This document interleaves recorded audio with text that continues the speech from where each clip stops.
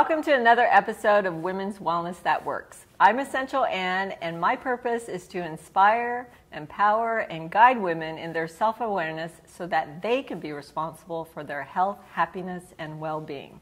I have the pleasure today to have Stephanie Banka, who, oh my God, you and I have a mutual friend that we connected, and so I'm so grateful for her. Her name is Katrina.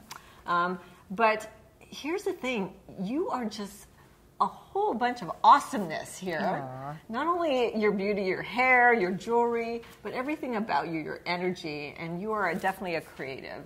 So tell our viewers a little bit about your background and where you come from. Well, I always like to say that I come from God because it's a much shorter story than all the places I've lived.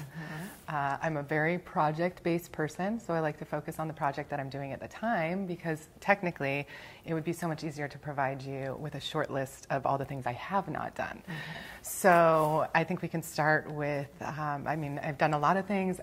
Mostly, I think one of my highlights is that I had the opportunity to work in women's community in the late 90s when another woman and I co-founded a day center for prostituted and homeless women and their children. And so I worked there as a counselor for quite a few years. And I feel that that work in and of itself launched me into where I am now. And that without it, I wouldn't really have embraced or understood my own womanhood as precisely. So that's interesting. So what made you decide to go into that line of work? You know, it's funny because I didn't know that's what I was going to do. I actually had to write a thesis, and I had been in a psychology class that was a community psychology class where we had to do volunteering, and all of course, the standard volunteer options were gone, and I couldn't really find one, but I dug way deep in the resource drawers, and I found out about this place called the Council for Prostitution Alternatives, and something about that sounded very interesting. So I went to them and said, I want to volunteer, and they closed the door in my face and said, you're not ready, like, do the work. And I'm like, do the work? I'm not ready. What do you mean? And I'm like, I'm giving you my time for free. I don't even have the time to give. And so 5 times this happened. These people shut me out before they finally opened the door and said, okay, come in and talk to us about what you want to do. So I volunteered there. And so what did you learn from that experience? I learned that sometimes volunteering isn't all fun and games, and that just because you want to give something to somebody doesn't mean they want to receive it.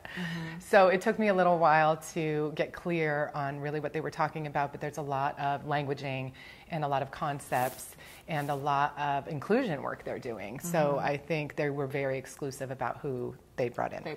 Yes, right. And so through that work, I ended up doing my thesis there actually, and looking at self-esteem and self-concept in prostituted women versus a control sample of similarly demographic or aged, I should say, college students, and who didn't identify as having any affiliation with the sex industry whatsoever. And I anticipated finding a stark difference, and I did. And obviously, as we would suspect, women who were experiencing that life and had fallen into homelessness, maybe as a result, or vice versa, were homeless and also prostituting to survive, we're having lower self-esteem and lower self-concept. So that kind of launched a lot of work around self-love.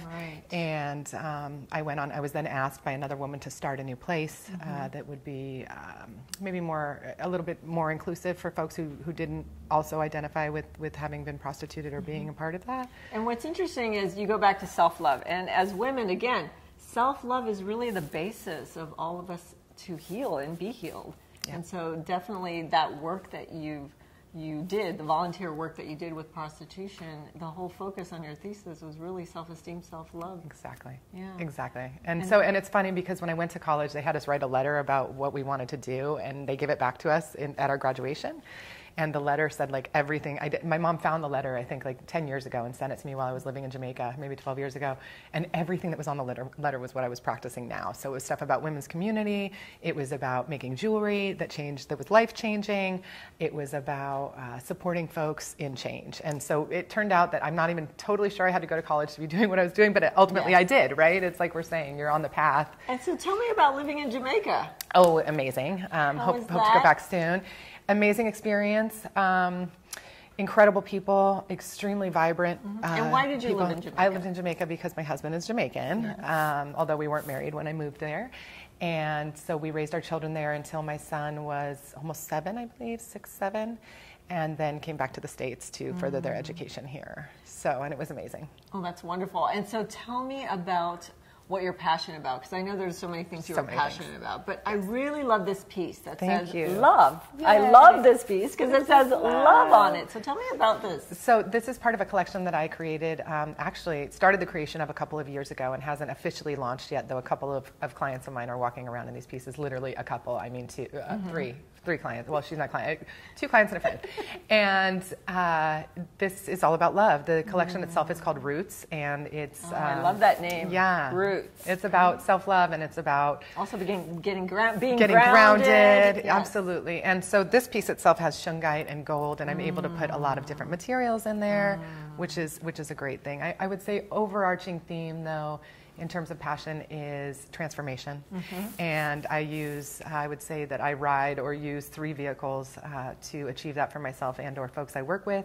And Adornment is one of them. I think the power of Adornment in intention and in manifestation. Yes. It plays a really great role in intention and manifestation. Also food is a big one. I'm a culinary maven of all sorts. And so I think that for me, a vegan liberty and lifestyle has been a big part of transformation. Oh, did you say that word again? I like the word liberty. Vegan liberty. I don't use the word diet. It has the word diet.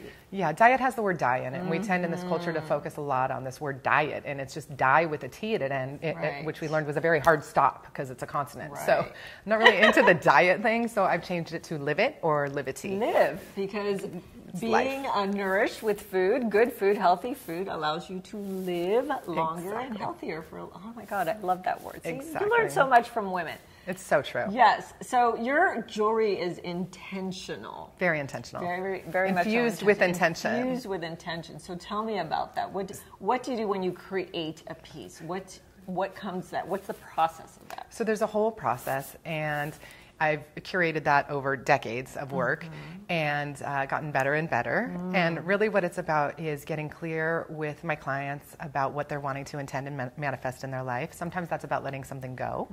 Sometimes it's about bringing something in.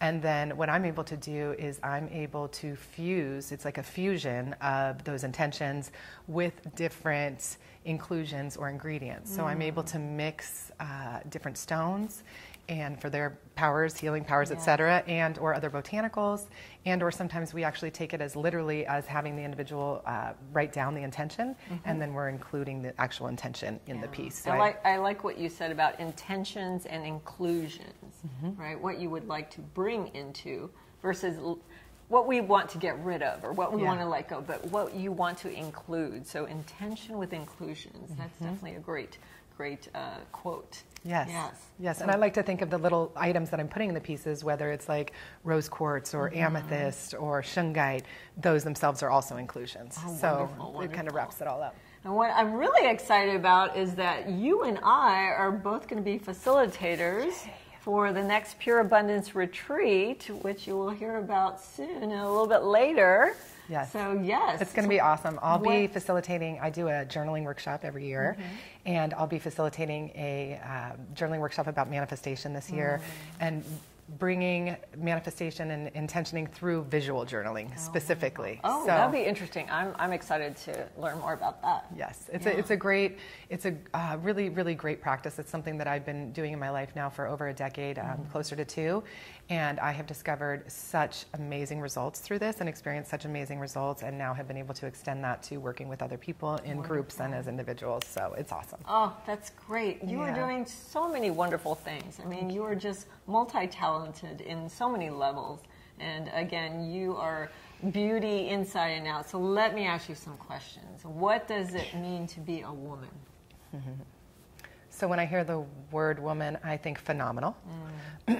I think manifester. And co-creator.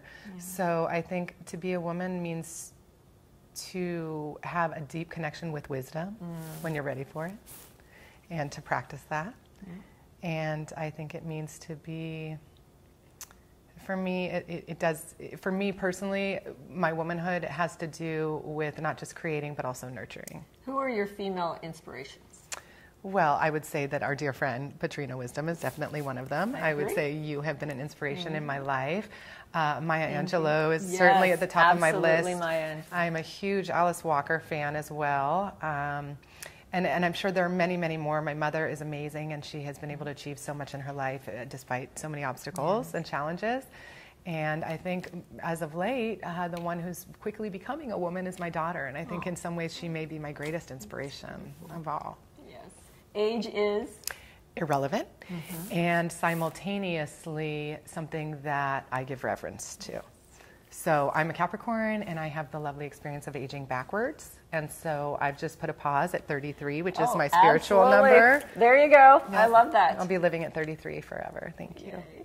And beauty is? From within. And I think beauty for me is about living well and comfortably in my own skin. Very good. And definitely you share your beauty through your jewelry, through your presence and who you are. Thank you so much for being here on Women's Wellness That Work. Thank you. I appreciate you. I appreciate you, and I think you're amazing, and I love what you're doing here, and I'm really hoping that something that I've contributed today would be helpful. And I also know that all the women that have been interviewed here today have so much coinciding just so many coinciding experiences that I think can bring other folks the information they need, the resources they need, and the support they need to grow and heal in the world. So thank you, Anne, for everything you're doing. You're welcome. And for having me. I want to ask you one more question. So there's a young woman out there who's growing up, and they maybe are not feeling the self-love and self-esteem that some of the women who are in that you volunteered with in prostitution. What would you say to that woman right now? I'd say two things. I would say stop comparing yourself.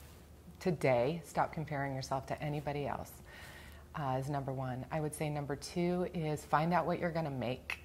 Find out what you're going to create, because creation and creativity for me has been a savior, has been a companion, and I know that it will be for you too. We all do that in very different ways.